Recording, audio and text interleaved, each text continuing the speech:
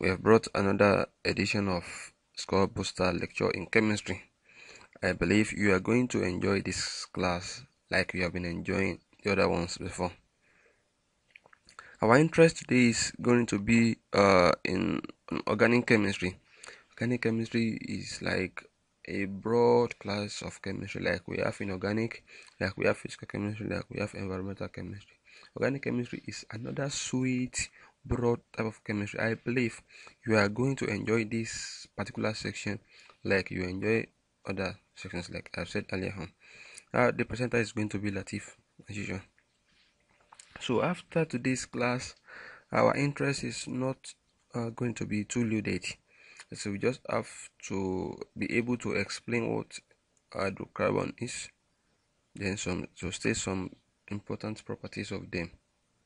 Even if we can't state it for each of the compounds like they have, we should be able to have the general properties and how they behave. There's another thing called homologous series. We should be able to define what is called homologous series, give example and their properties. Then we need to name simple organic compound, which is a very important aspect of this particular course. Naming organic compound is as important as the knowledge of this section. I mean, this broad concept is concerned. In the universe, we have two major classes of compounds. Let me say we have two major classes of division. So either something is living thing or non-living thing. Or in non-living organisms, it depends the way they are present. They can present as plastic, they can present as ceramics, they can present as metals. All living organisms, they are composed of hydrocarbons. So under non-living organism, at least 1/3 is composed of hydrocarbons. You can see hydrocarbon is plenty in the environment, in our life, in our everything. So this knowledge of this particular aspect is very, very important.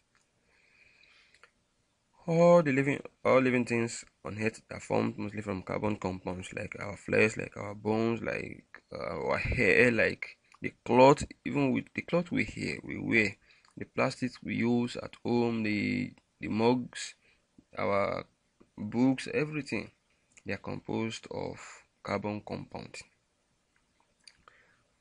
Before, I mean in the olden days, the early chemists, their knowledge was that anything that are from organisms are called organic compounds, but others are not organic compounds. But later, it was one scientist that synthesized urea from the laboratory. Urea contains hydrogen, contains carbon, contains nitrogen, contains oxygen also, but not the element it contains that makes it that make them refute that claim of anything that can be synthesized only. Anything that are found only in the organisms are called organic compounds.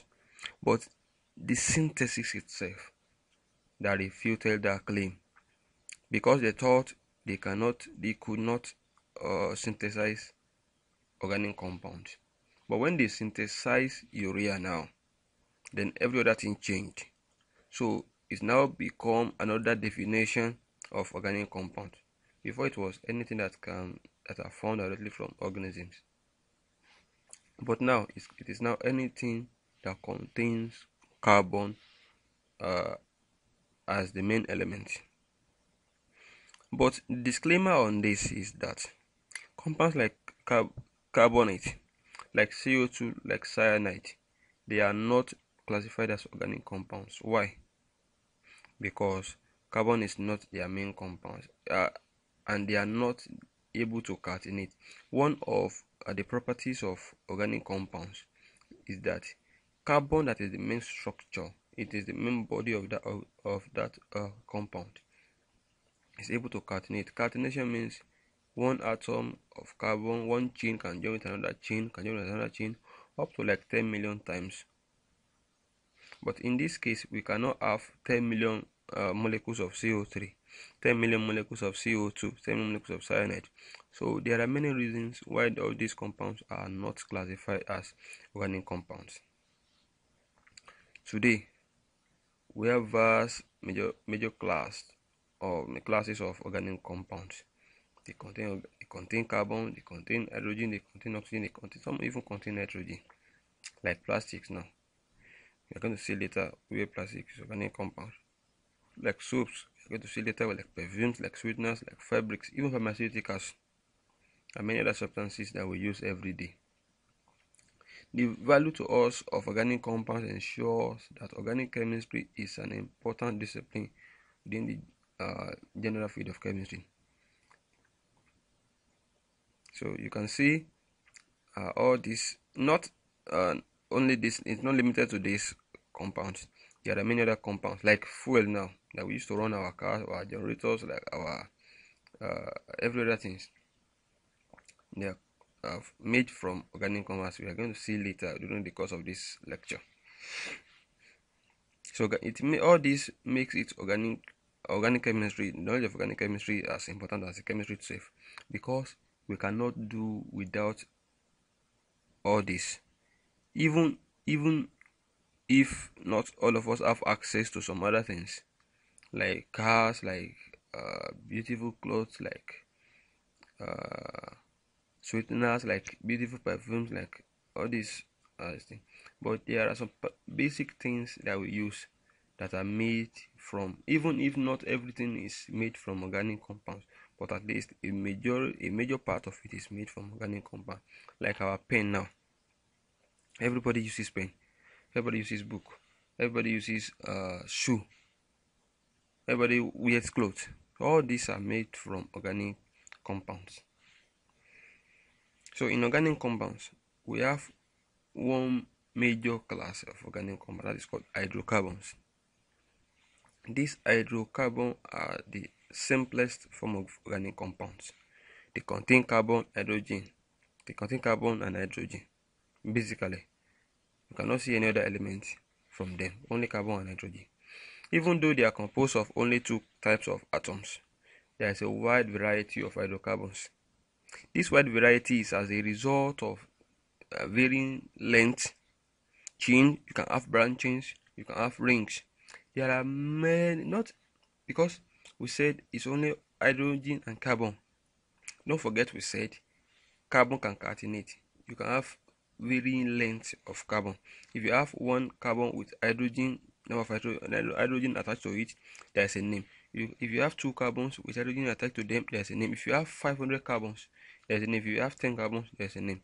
So this makes hydrocarbons very wide, a very large group of organic compounds.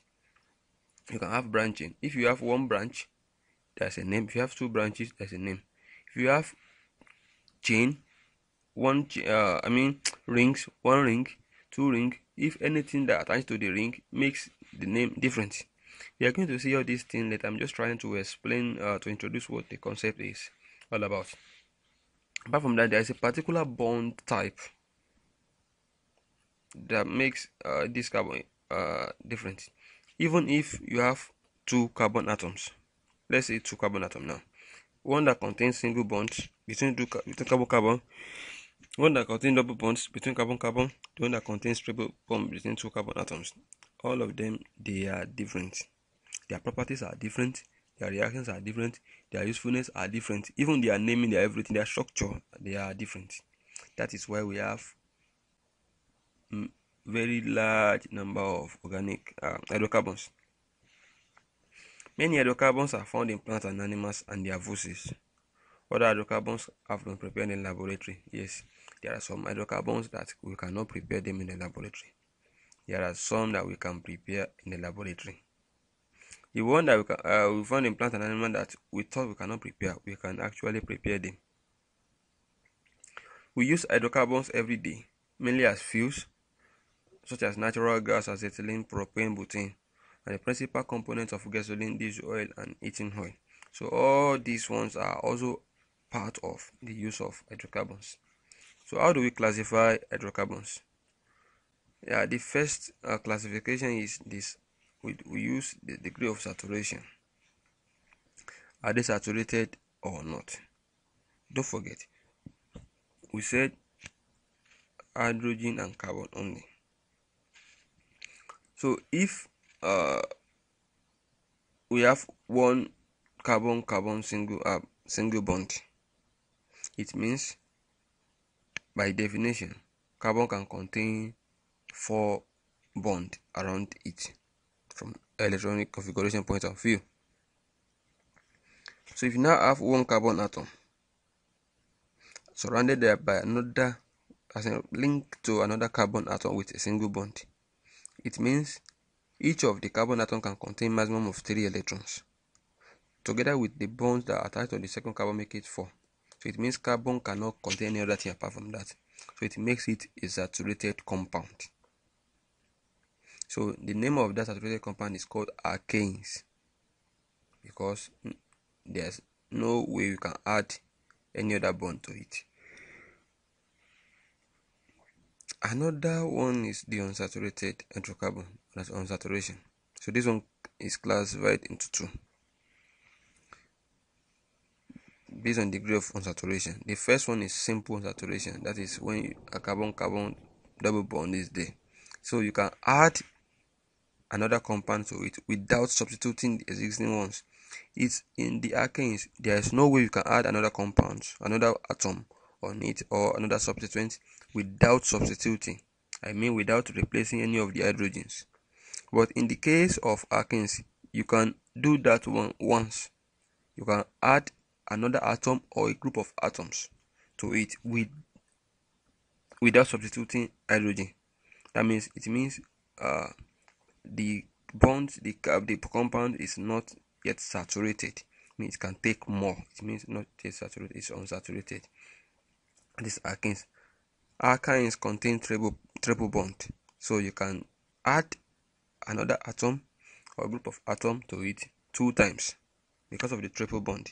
If you add it to the first one, break the bond, it remains 2.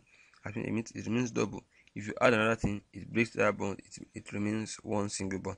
So the degree of complexity of this bond is an indication of how strong a particular hydrocarbon is.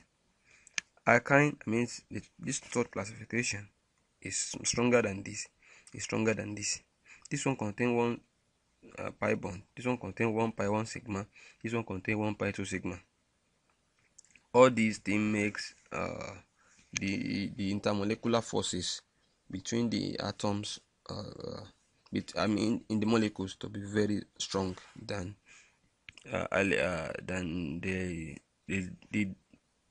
the compound a bit below it.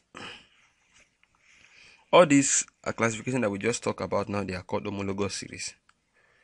So what is called homologous series, to be precise? Homologous series is not only all these 3 types of hydrocarbons, but the way we classify them is called homologous series.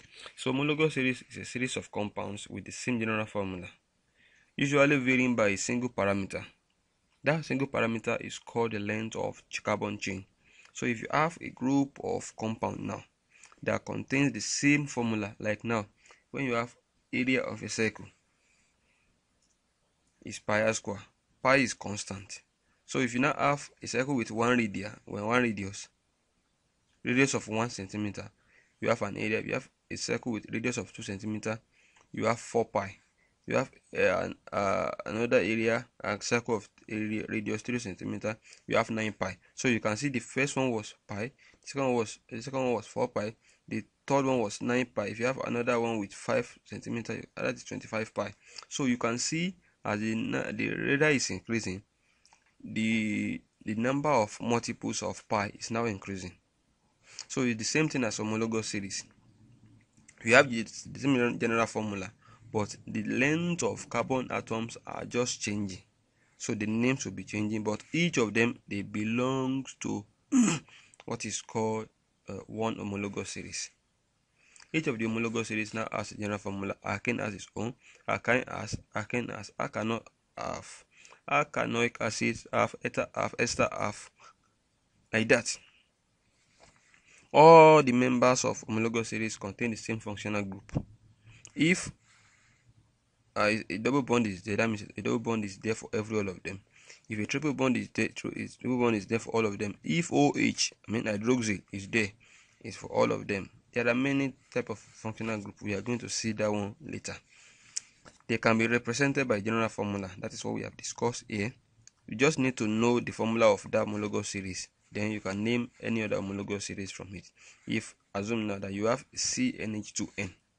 So just every time they just tell you what is homologous, now let's say they give you C3H6 now.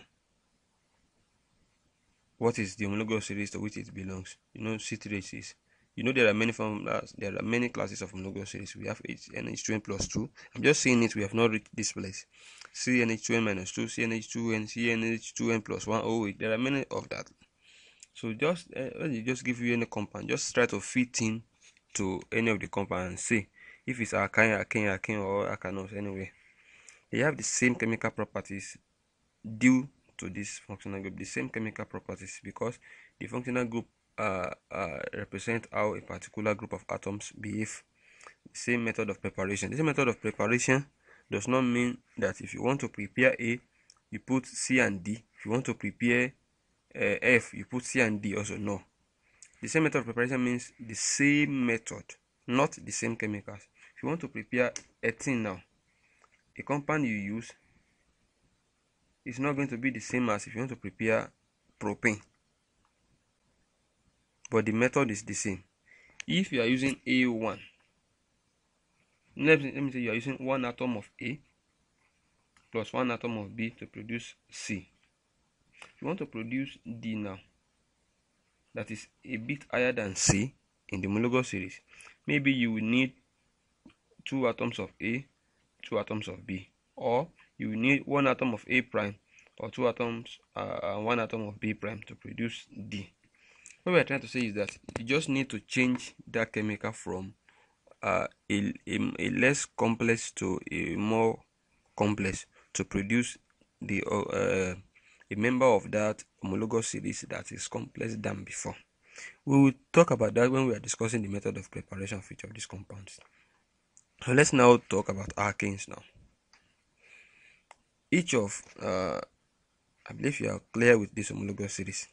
So alkane now, each of the compounds in an alkane has sp3 hybrid orbitals. We have talked about hybridization before, so just try to look at it later. Hybrid orbital is bonded to 4 other atoms, each of which is either carbon or hydrogen, as I've said earlier on. Because of this sp3 hybridization, the bond angles in carbon atoms are close to 109.5 degrees, giving such chains in an alkane a zigzag shape. So we are going to see later. We will be representing this chain by like a single length. It's a straight line, but to be strict, to be fair, these compounds are not straight.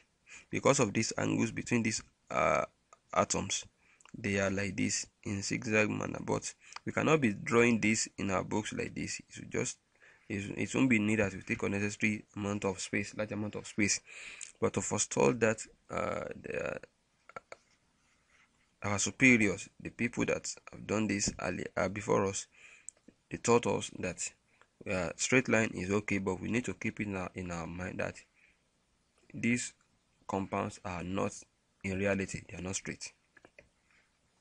So let's just look at this formula. This is a simple member of an alkane. This is a Lewis structure. This black is carbon, all these white ones are hydrogen, and this is the name, the constricted formula, CH4. You can see 1 C, the 4 hydrogen atom, and the name is methane. If you look at this formula now, it's a very expanded formula. You know how many C are there? It looks scary. This one is also this. That is when they condense it. You can see CH3 is A, CH2 is A, CH3 is A. This is CH is there. Attached to it is CH3. You can see another CH is there. That this one's attached to it. You can see CH2, CH2, CH3. These are there. This we are comfortable working with a condensed formula like this because we cannot be writing this all the time. It won't be comfortable. This is a skeletal formula. The skeletal structure is in between two lines like this one and this one. There is a carbon and hydrogen there. Don't let me misinform you. I'm not saying every time you see something like this there is carbon and hydrogen there. If it is a single bond like this, there is carbon here at this juncture and there's hydrogen there. Here there is always CH3 there, but we are not writing it. Here there is CH3. Here there is CH3.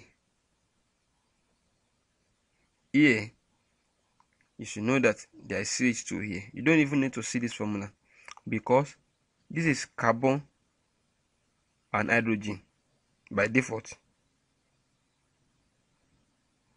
But there's no, if it were to be 3 now, it will be 3 because don't forget, bond round carbon should be 4. So now we have 1, we have 2.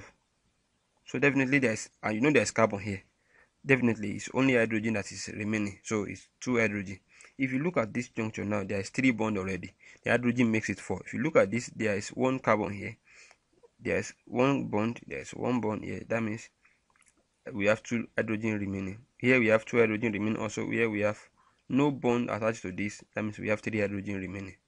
That's what we are saying. Anywhere you see this now, this is a skeletal structure. We don't use it, but just need to know it because sometimes you read some textbooks that they will be using something like this, so as not to keep yourself ostracized from what they are doing there. So let's just have short question and see. Draw skeletal structures of the following. So after drawing it, just check the answer from what I've done. If you look at this now, this is the terminal carbon. Nothing is attached to this. It's only this single bond that is coming here like this. So this single bond means there is 3 hydrogen here. So if you can get this one, that means you have this. So at this juncture you have carbon. That is constant. So just look at this carbon.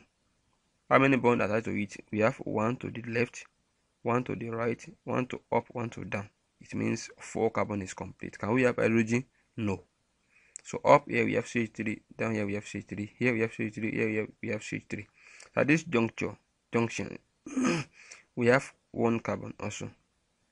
How many bonds attached to it? We have 1, we have 2, we have 3. Can we have hydrogen? Yes. How many hydrogen? 1. Can only have 1 hydrogen. So this is what we have here.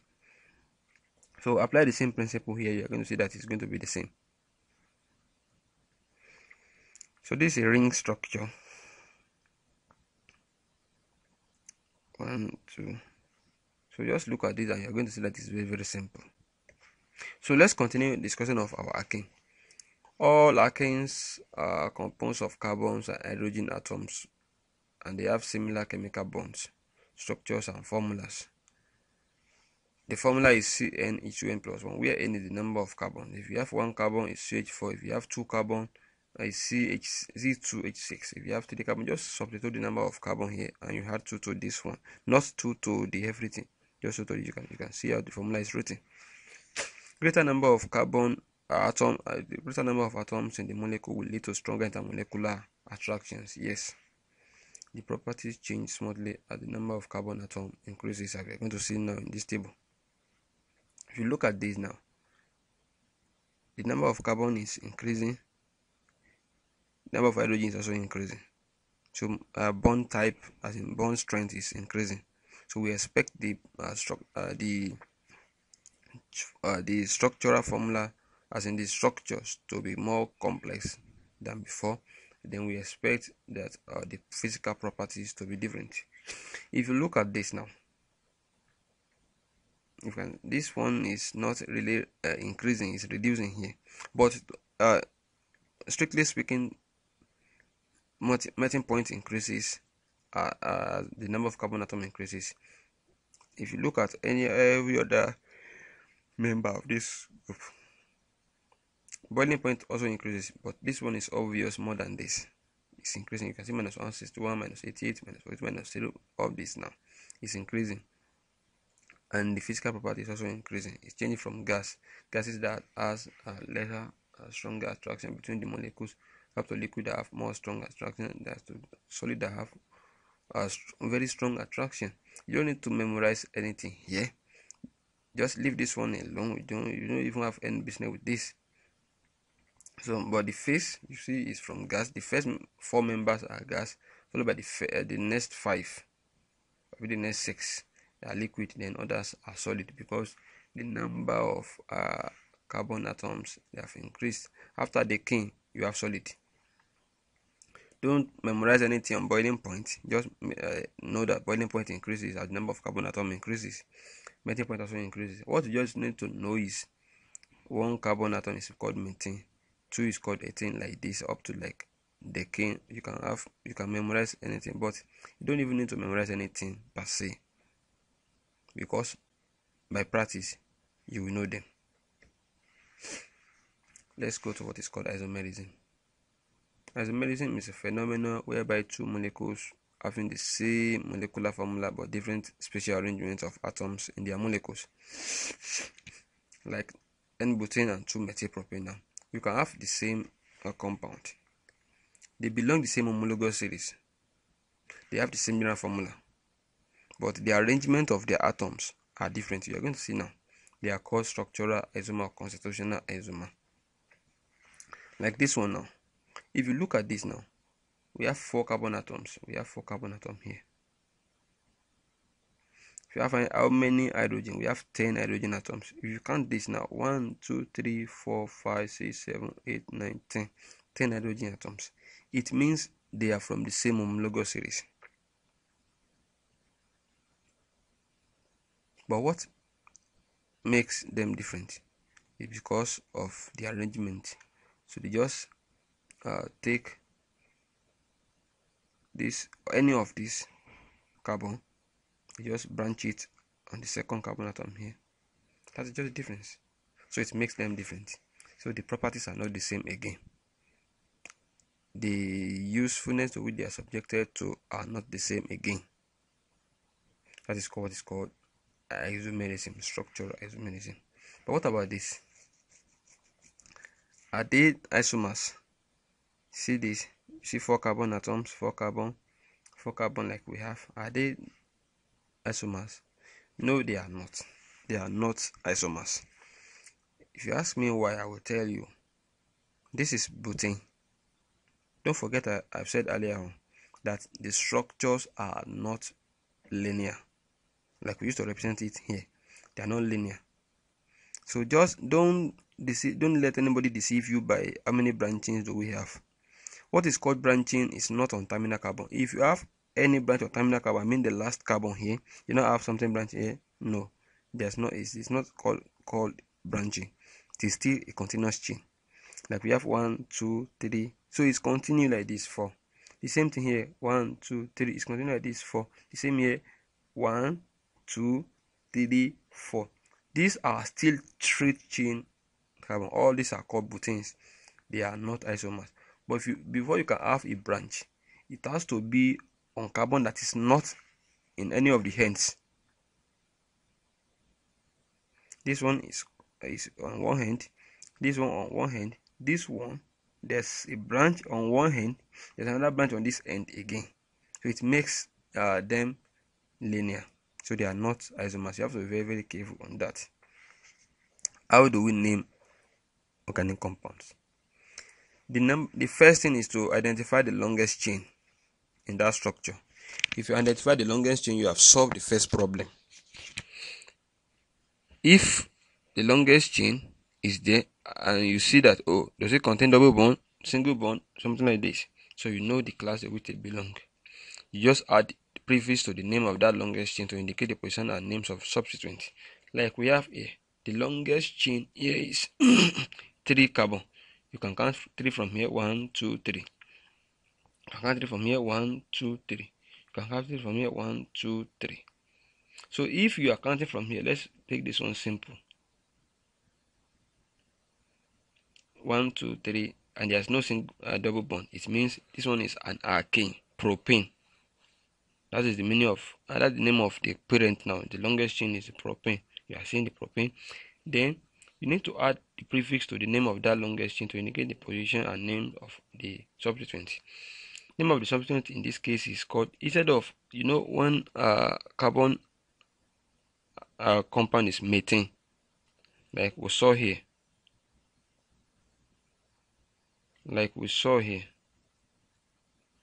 it's called methane. But when there is sort of one hydrogen now, it's called methyl. So methyl. So this is methyl. So where is the position of this methyl? It's on the second carbon. So we are having 2 here. But if you are separating the name of this now, you put a dash in between. If you have more than 2 substituents, let's assume that you have another methyl on top here. You have 2 dimethyl. 2 and 2 will be separated by comma. Then the other name will be separated by dash, like we have here. Carbon atoms in the chain are counted from the end of the chain nearest the substituent. So let us assume that you have another carbon here now. You can count from here 1, 2, 3, 4. You can count from here 1, 2, 3, 4. I mean, if you have another carbon here instead of this hydrogen, so you can name it as 2-methylbutane or 3-methylbutane. So what this rule is trying to tell us is that if you have 2-methylbutane and 3-methylbutane, you take 2-methylbutane because you need the smallest number possible on where the substituent is attached. Multiple substituents are named individually and placed in alphabetical order at the front of the name. So this is a propane. This is another propane. The first rule, the substituent is attached to this second carbon. It is 2-chloro because it's chlorine, chloropropane. This one is 2-methylpropane. So in this case, you have 6 carbon. You have 2 substituents here now. This first 1, 2, 3, 4. If you count from here, it's also 1, 2, 3, 4, 5, 6. You can have 3, 5 dichlorohexane or 2, 4 dichlorohexane. If you add 3 and 5, you get 8. If you have 2 and 4, you get 6. So 6 is more correct because the smallest number should be used when you are attaching the substituent. But when you have 2 different substituents like this, the same rule applies. The lowest number possible is applied, and again you need alphabetical order. See, bromo comes before chloro, B comes before C. Not in this arrangement. Even if you have it like this, 1 bromo, so you give preference to this 1 bromo, 1, 2, 3, 1 bromo, 3 chlorohexane. You see the way they are arranged and they are numbered, the spacing, everything. You have to take cognizance of all this. When more than one substituent is present, either on the same carbon atom or on different carbon atoms, the substituents are listed alphabetically, like I've said here. Because the carbon atom numbering begins at the end closest to a substituent, the longest chain of carbon is numbered in such a way as to produce the lowest number for the substituent. I've explained that. The ending O replaces IDE, that is for halogen. If you have like chloride now, you have chloro, fluoride, you have fluoro at the end of the name of one electronegative substituent. In ionic compounds, the negatively charged ion with IDE, like chloride. In organic compounds, such names are treated as substituent and the whole ending is used. I've explained it here now. Like instead of chloride, you have chloro. For fluoride, you have fluoro. If you have iodide, you have iodo. The number of substituents of the same type is indicated by the prefixes like this. If you have, like, let's say you have 2 fluorine atoms now, like we have in difluoro here. See difluoro, if to atom 3, you have trifluoro if they are the same. If they are not the same, you treat them according to this alphabetical order arrangement. We call a substituent that contains one less hydrogen than the corresponding alkane and alkyl group. I've explained this now. If you, instead of methane you have methyl, instead of ethane you have ethyl. The name of an alkyl group is obtained by dropping this suffix ane of the alkane and name it as YL, alkyl. Some people call it methyl group, some people call it ethyl. Just make sure you know how to write it and how to identify it. If you see, that is the most important thing. So let's now do some examples before we have exercise and go. If you look at this now, the first rule is to identify the longest chain. 1, 2, 3, 4. So you know this is propane now. Butane. Sorry, butane. So now identify it as butane because there's no other long chain that you can have. So now we have two substituents. We have bromine, we have chlorine. Chlorine is attached to the first carbon. Bromine is attached to the second carbon.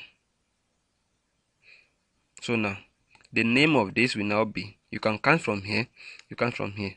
So if you count from here, let's assume that you have 1, 2, 3, 4.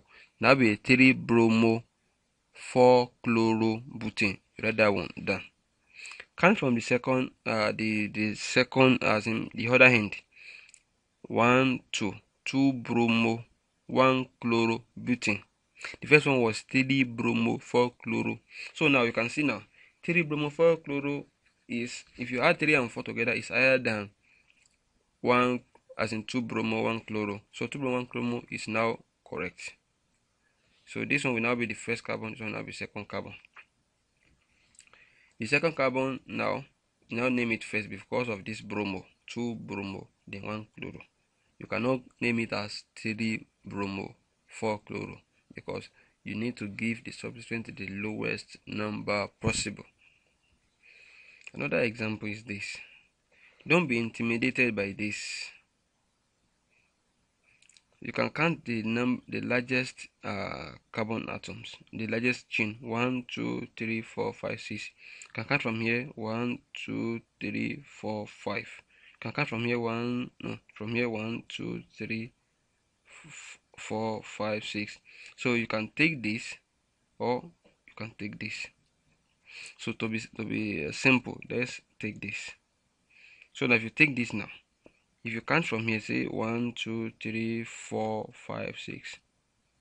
So this substance now is an ethyl group. Like we have a CH3, CH2. It's an ethyl group. It's an ethyl group. So if you now count from here 1, 2, 3, 4, it will now be 4 ethyl hexane. If you count from here 1, 2, 3, 3 ethyl hexane. You can say 3 is less than 4, so you just take 3 ethyl hexane. It's as simple as that.